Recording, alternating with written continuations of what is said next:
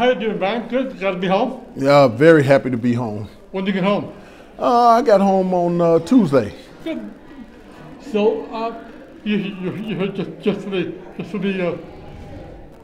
reunion, or Yes, did you plan everybody home too? I make it home at least once a year. This is the first time I'm home this year, but typically I try to make it home at least twice a year. Good, good.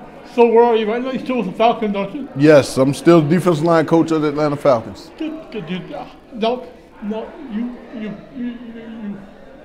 have been with so many teams, haven't you? Several teams coaches, haven't you? Yes, I was with Tampa and Miami and Cleveland and the New York Jets.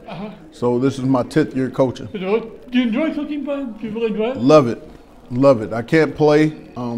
Football has always been in my nature, and it keeps me close to the game. You know, I don't think people really understand how difficult it is to lead a game. Why is that, Bryan?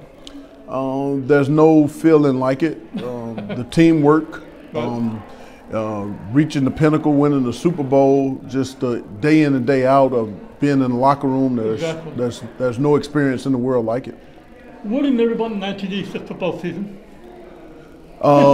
Besides being undefeated, national champions. National champs. I think the biggest thing is that the dedication that the guys showed during that season, the incredible amount of talent that was on that team.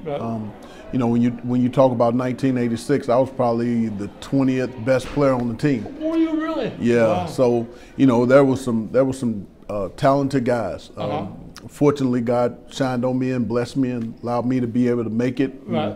But my bounces came because scouts and recruiters were there to watch the other players, the other talented players, and it helped me out.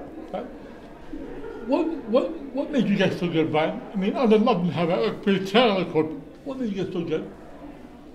I think toughness. I think dedication. I think just the foundation of Coach Shannon laid for us and the staff laid for us. It just all those things just culminated at the right time.